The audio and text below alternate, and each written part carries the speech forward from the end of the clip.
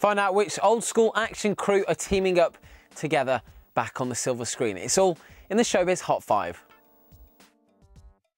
At 5, a court's heard how Lee Ryan punched a taxi driver in the head during an argument. The former Blue Star's accused of hitting Naeem Ibrahim up to 3 times when a row broke out after his fiancée drove into the back of his cab on New Year's Eve last year. Lee denies the charge of common assault.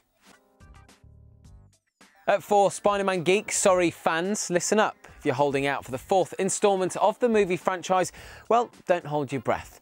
Tobey Maguire and his web-slinging superhero won't be weaving their way back to the big screen until at least 2011. Now, producers behind the franchise say the actor and director Sam Raimi haven't signed on. In fact, no one's even penned a script, so it may not happen at all. At 3, how do you make sure you're relaxed and comfortable on your wedding day? Well, if you're Timberland, you tie the knot in your sweatpants. Yep, the super producer got hitched to his longtime girlfriend Monique Idlet earlier this month. But in true showbiz style, one bash just wasn't enough. They did it all over again in a formal ceremony in Aruba over the weekend. Guests included Genuine and Missy Elliott.